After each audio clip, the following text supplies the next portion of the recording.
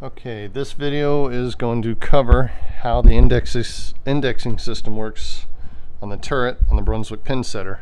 You have a trip lever right here that every time a pin falls over, it hits that trip lever. And below is this one link right here. It's a short link. There's a locking roller right above here that the short link centers up on, and whenever the trip lever goes over and hits the pin, it releases that link, which allows it to index one spot to each spot on the cam here that's on the bottom of the turret. Then there's also right in here a clutch mechanism that's used every time the 5-pin drops in, because the 5-pin drops into a chute and does not hit the trip lever. You'll see that in a minute, that it releases the clutch, which manually will index this trip lever without a pin being in it once the 5-pin drops in. There's two blocking fingers right here, one that keeps the machine from dropping pins when the deck is not all the way up, so you don't drop pins everywhere while it's down setting pins or something.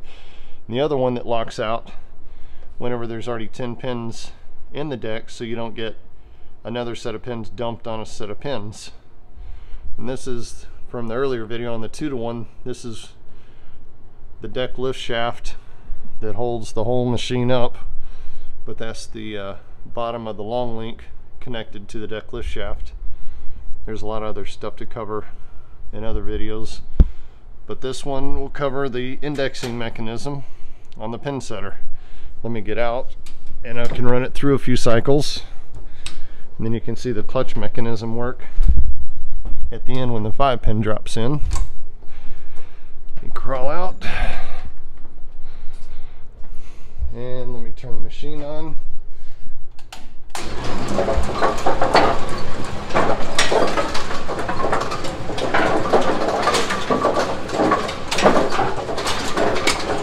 There you see the trip lever, and every time the pin falls into it, it causes the turret to advance one spot. The 5-pin drops in. There the clutch just engaged to trip that one, because there's no pin to physically advance the turret.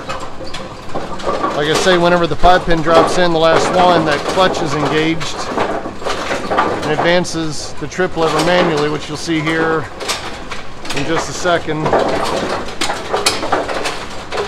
When the last pin drops in, watch it here, it trips, sets a set of pins.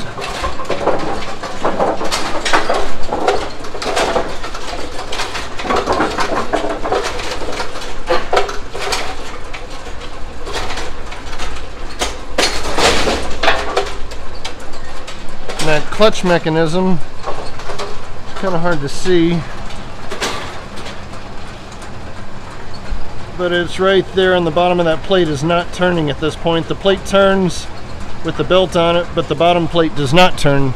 Its only function is whenever you get the 5-pin drops in, that it hits a lever which advances the clutch one spot. The whole system is driven off this belt right here, the long turret belt.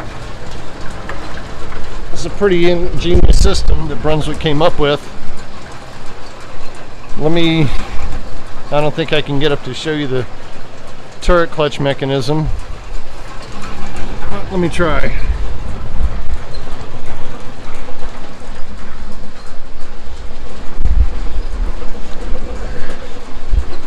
Alright, when it comes around to the 5-pin, let me get some pins going here.